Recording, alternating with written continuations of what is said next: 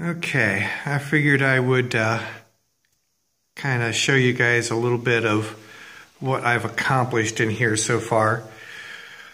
If you guys recall, there were walls up where I'm pointing the camera at right now. So I just got done messing around with the installation of the baseboard molding, but I can't really say that I'm terribly proud of it.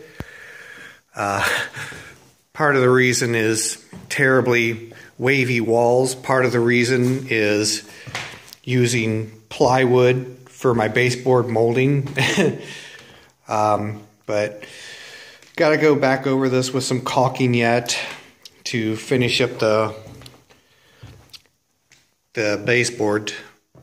But for what's going to be a rental property, I think it's going to be pretty decent. The only other part that's kind of annoying is the transition there, if this thing would focus properly. There it is. The transition between this room and the other room, or the hallway. And I can't get far enough back to, really give you guys a decent view of this thing. Still got more painting to do. Like I said, need to caulk the new baseboard molding, but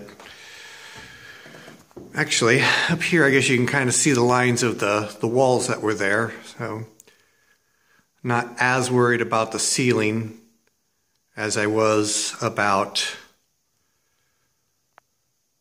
the walls and the floor and the baseboard. So at any rate, it's, even if I'm not real thrilled with the quality of it, I'm just glad to have it pretty well in. This will kind of give you a little bit of a view of how wavy the wall is. Kind of hard to make anything decent happen with that, but oh well, it is what it is. Get far enough along, maybe we'll go back in and put a little bit more mud in to fill up those gaps there. But it definitely looks better than it was.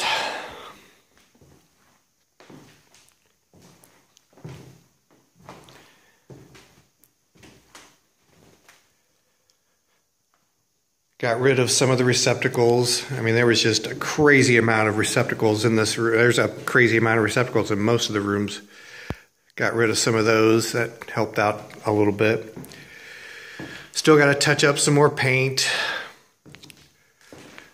Got to fix the paint around this light switch box. Got to come back and paint the radiators yet. Maybe actually make them match, and maybe figure out what to do about this little, I don't know, flower planter, whatever you want to call it. Anyways, that's a little update for you guys.